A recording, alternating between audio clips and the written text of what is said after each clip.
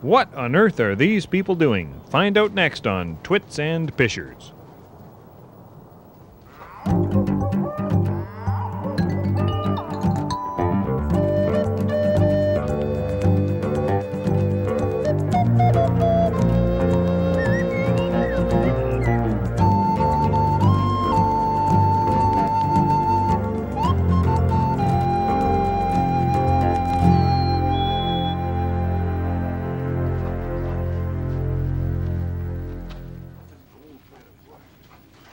Hi there, it's Christmas bird count season, and we're in Edmonton, Alberta, Canada, where they have the biggest Christmas bird count in the entire world. Edmonton, Alberta, in the Parkland region, is the largest city at this latitude in North America. And I'm with Jim and Barb Beck. We're out looking for owls. It's 4:48 a.m. You folks have been up since midnight or so? 11 a.m. to get ready. Oh, Midnight man. howling. And we're hoping to find a saw-whet owl here. So bear with us. This is the beginning of a very busy day.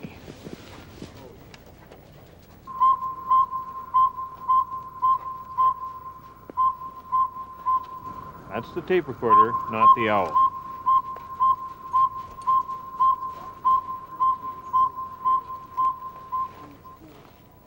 Don't hear anything.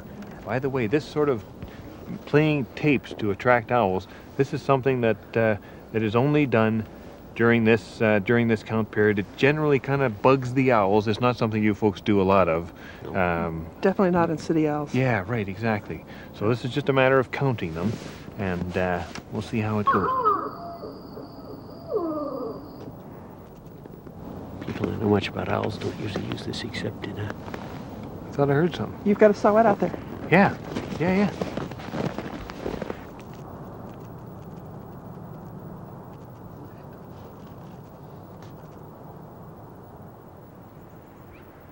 There was a saw-whet owl calling, but it was so far away it was hard to tell it from a backup beeper on a truck. Despite the fact that it will be duly recorded on the bird count, I decided not to include it on our bird list for the show, since this is television, not radio. This is a lot of fun, you know, you should try this.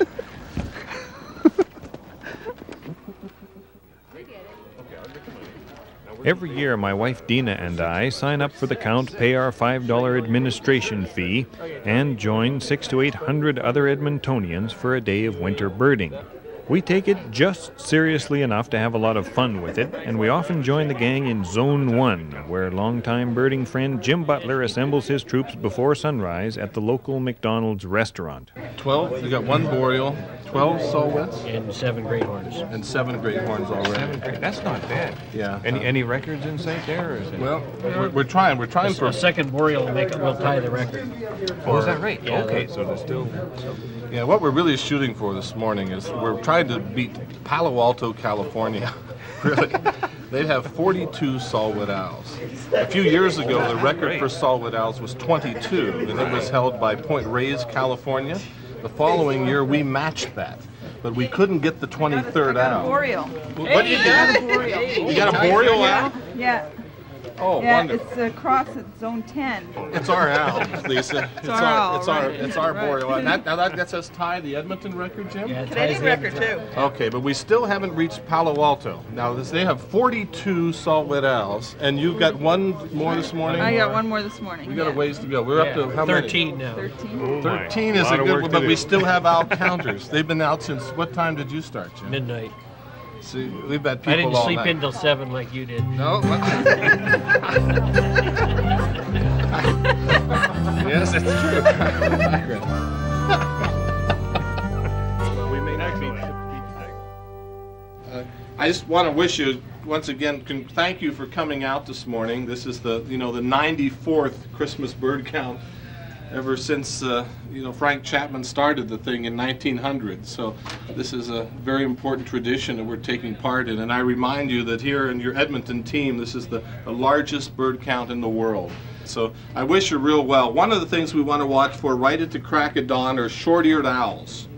This is a year where we've got some short-eared owls in. And so they'll be flying around. Remember that erratic flight like bats, that they'll be, flying very erratically over the fields, this sort of thing. And they'll be sitting on fence posts, and so watch and scan those distance fence posts really well today. Remember, every one of these birds counts. They're really important. And remember, we're pushing again for a world record, which we already hold for chickadees, for magpies. We're not going to get it for merlins or Bohemian waxwings this year. That's just not a year for Bohemian waxwings, and then the merlins come in for them. But we still have a very good chance to set a world record, to beat our own world record for black-capped chickadees and magpies. So Gordon Elderbrand's already out at one of the big roosts. How many fly out of that roost, Jim, that he's out there waiting? 75 to 200 magpies. 200 magpies coming out. And so some of you will be meeting magpies. And don't forget, all those are important. And every woodlot at least has a pair of chickadees. It only takes about, anyway, it takes a small, about 1 hectare to support a pair of chickadees. We've also have reports. Jim, you had a goshawk down here scouting, I guess, again. So we have a good chance to see them flying around. But watch for those gerfalcons. I got a gerfalcon, I think it was last year, down in our zone here, right above me. I thought it was, I drove up under it thinking it would be a goshawk, and it was a gerfalcon. You gonna talk all day or bird watch? That's right. I know. So good luck, good counting. We'll see you at 12 o'clock at the meeting place at the University Farm. Okay. Again, if you need more checklists, there's a whole pile of them here. And away we went into the early light with great hopes for the day ahead.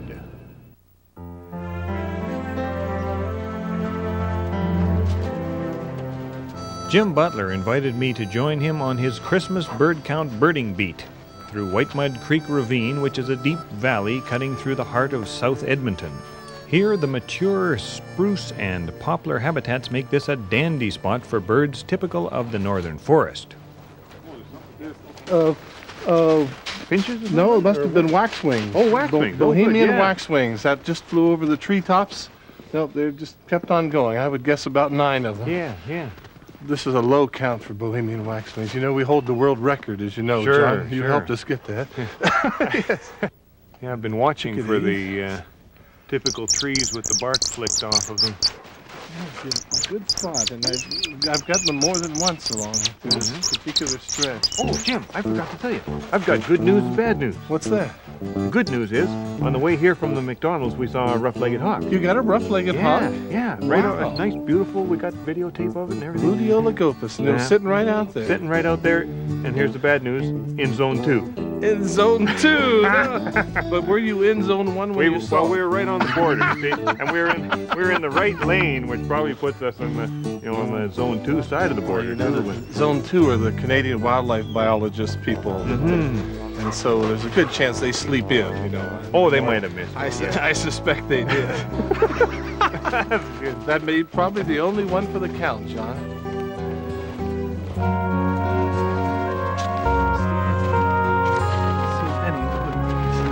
Well, sometimes you just hear that very soft tapping of the three toes. A little flaking. Yeah, right. They're not very noisy.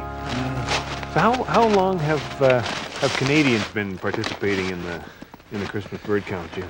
Well, I guess the first one, actually, in the first 25 counts, 2 of those were Canadian in 1900.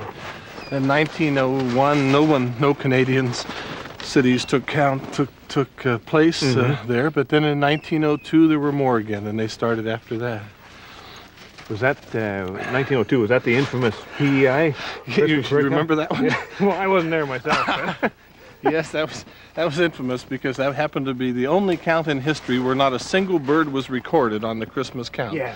One person went out, and it was so cold he declared that every bird must have been swept south from Prince Edward Island and recorded no birds during the Christmas bird count of 1902. Never since has a single count never produced a single bird. Right. Well, there's some counts that just send in numbers of ravens from the far north, aren't there? Yes, and they never even see them in daylight. Yeah, right. Yeah, yeah, that's right. With flashlights. I don't know how they do it. It's totally dark around the dumps.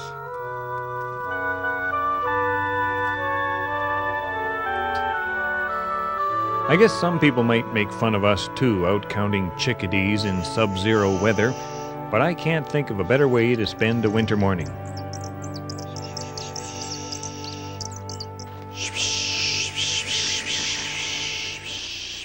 Usually right here you get at least 40 chickadees. Oh, is Today that- we have 3 or 4 around us. Oh, That's about what the all. heck's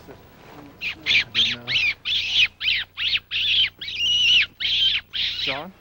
No, but it's a goshawk. Oh, Immature, okay. immature Look at goshawk. that. Yeah, right. It's an immature, isn't it? Fantastic. Look at. It is. Oh, sure. It's a really streaky bird. He must have thought there was something to eat here. I've never had a goshawk. That's why there's only 3 or 4 chickadees. Yeah, right. Sure. You know, No, a because he's bird like hanging that around. will just put the fear into the other ones. Is he alone? Yeah, it looks like it. It's a young one. Boy, that's a. You know, that's a. That's the 199th bird that we've seen since Is we that started right? doing this series. Yeah. That's interesting. Yeah. Oh, it's nice to see. It's becoming less and less common too, isn't it? It is. It's a bird of the old growth forest, and here we are at the southern edge of the boreal forest right now. But they have to have maybe 400 hectares for a pair of those to nest in, and a lot more to forage. And usually this is a bird that you'd only just sort of glimpse, you know, as he goes by for a few seconds. And Yeah. that long rudder tail which guides them through the trees, and little short wings which they kind of flap and glide with, and they're made for the woods. Great big long talons to get birds with, and that's why we only got 3 or 4 chickadees right here. Well, if I was a chickadee, I'd be anywhere else. I would not. I would too. No wonder they're sitting tight. Anything's fair game to a goshawk. Sure. From chickadees to grouse. Well, maybe we're just as big a surprise to him as he is to us. Oh, there's That's a a white- woodpecker. Just or was that Woodpecker or not? Which is it? I think we're No, looking at you're 2 right. different It's birds. downy woodpecker. Oh, there I've he got is, it yeah. now. Yeah. That's good. Maybe he doesn't know that goshawk is still Yeah. sitting. Otherwise, there'll be one less. At least we counted it while it's alive. It's part of the count.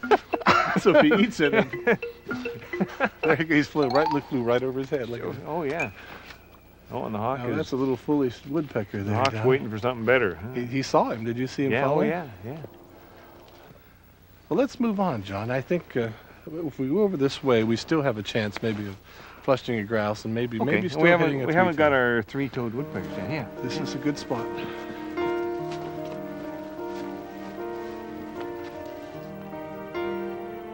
The open water on the North Saskatchewan River is another great spot for birds.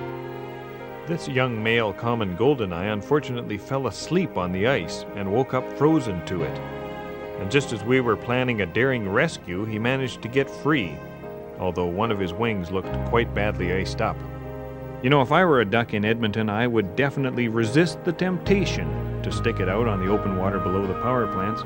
I would migrate, but then I'm not a duck, so what do I know?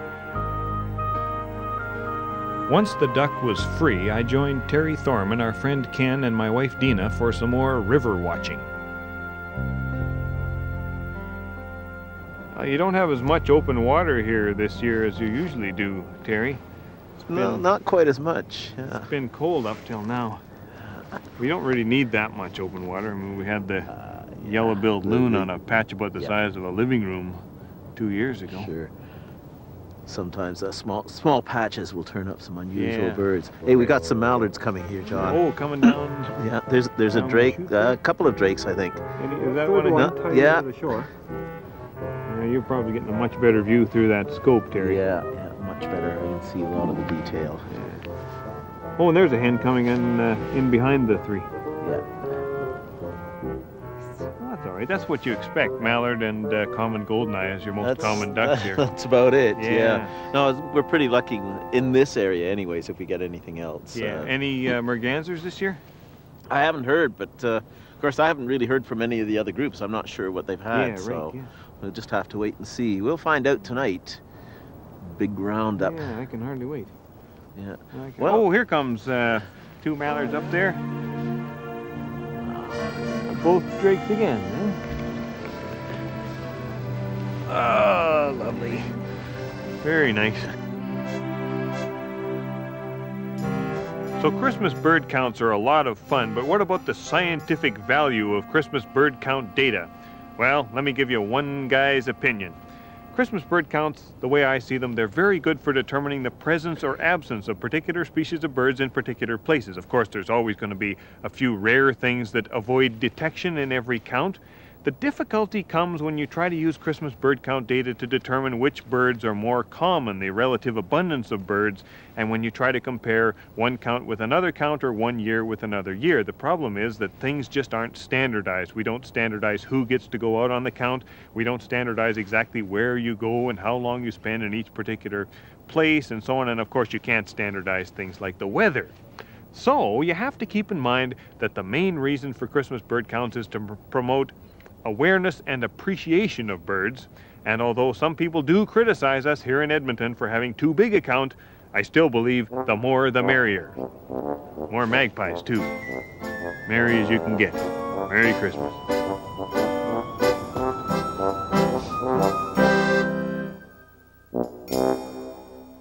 For those who don't feel like hiking around outside, feeder watching is another way to participate in the Christmas bird count.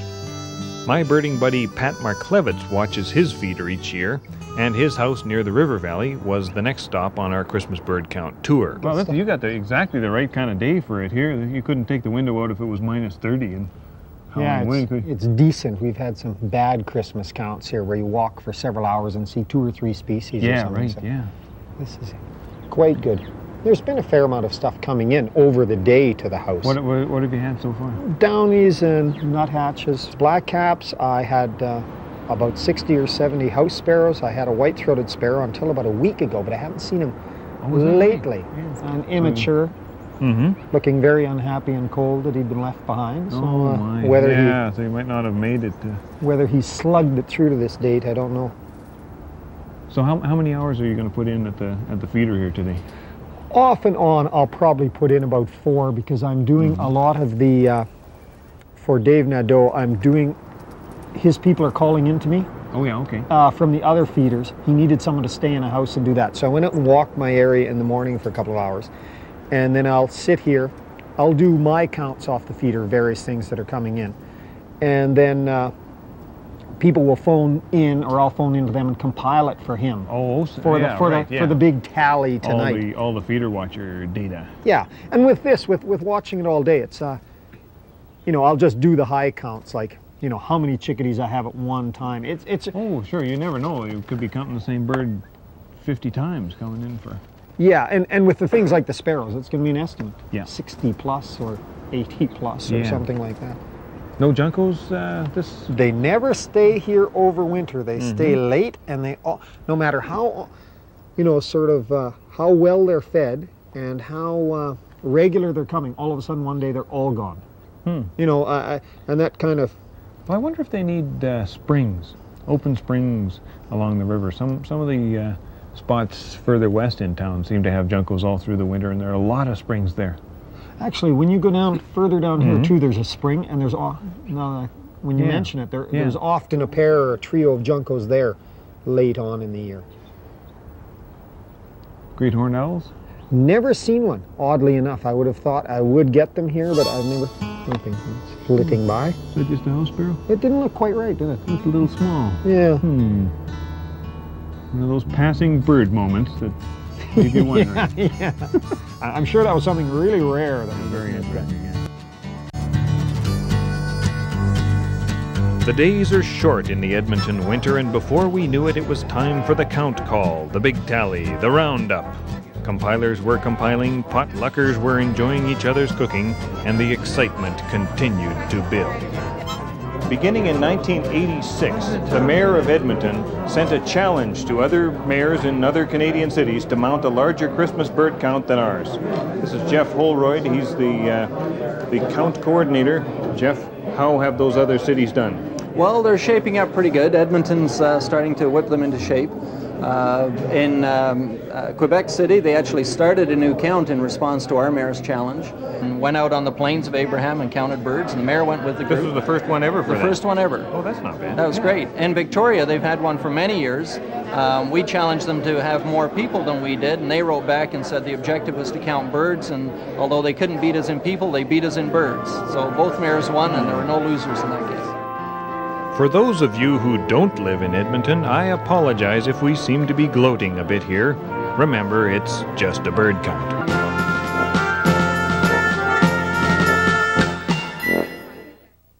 I think we'll just do all the door prizes right now because we have 6 items. The Christmas bird count call begins with plenty of door prizes, and we were all mighty pleased when Larry the sound man won a copy of Jeff Holroyd's book on mountain birds. After you finish this series on bird watching, you'll be hooked on these anyway. You'll need all these guys. Black-billed magpies.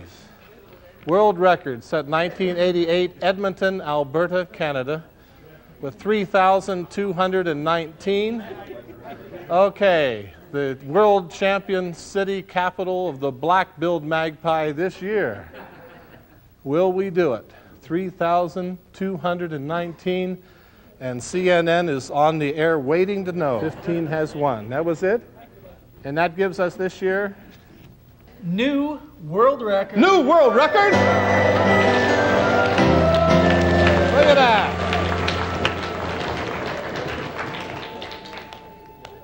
And both calculators say 3,350. 3,350. Woo, boy. Did we or did we not get a brown creeper? I asked the question. We got one over there. Good for you, Eric. $2.95. Well, I don't know what happened. You remember Friday night? Okay, now, where are we on our count? We've just finished the B list, and we're about to enter into the impossible. So, what do we have? One here. I see a hand in the back. That's not enough hands. Okay, Jim. A barred owl in Canary Green. Oh, barred owl in Canary Green. Ho, ho, ho, ho, ho, ho, ho, ho. Okay. So we got a barred owl. You got the ho, ho, ho, ho, ho, ho, ho, ho. That was the courtship call. What do you do if I respond? Is there 2 hands up? 2 hands are up there? You share them with us. Okay. Lesser skull. Lesser skull. There we go. Lesser skull. Okay, now that's on the list. Now the other one, is that ever been on the list? Well, that's back to the bufflehead. It landed. And on closer examination, it turned out to be a female harlequin. Whoa. Wow. Female harlequin duck is what he's saying that he saw. Now that was referred to the jury, and yes, we discussed it, and I'm sure that's what it was from the identification features that were seen. Yeah. Okay, where was that hanging around? Gold bar. Sewage outfall. Okay, gold bar again. Favorite spot. We'll assume unless that's some changes made, and that would take it up to 57, which ties the Edmonton record. And we have 2 hypothetical waiting to be confirmed, which means we've at least tied our best count of all times, and we may have had the best count of all time. My congratulations to all of you.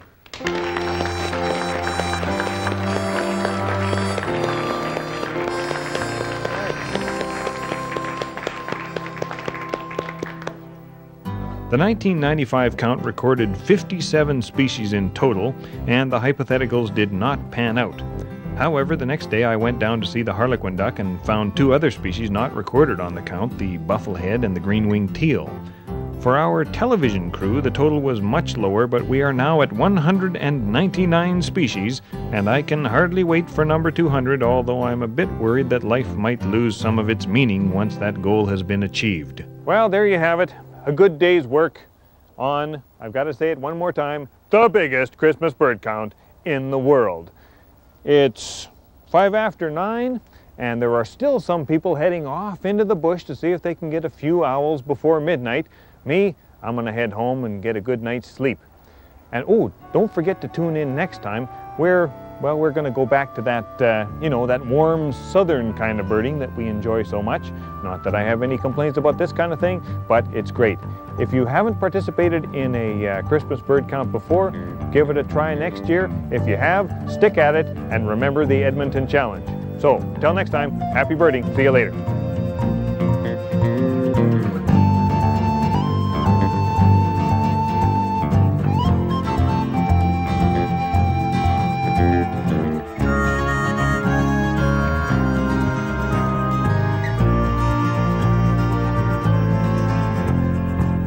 Here are the top 5 choices in the Rename This Show contest. Send in your vote for the best title and stay tuned for the winner just 3 weeks from now.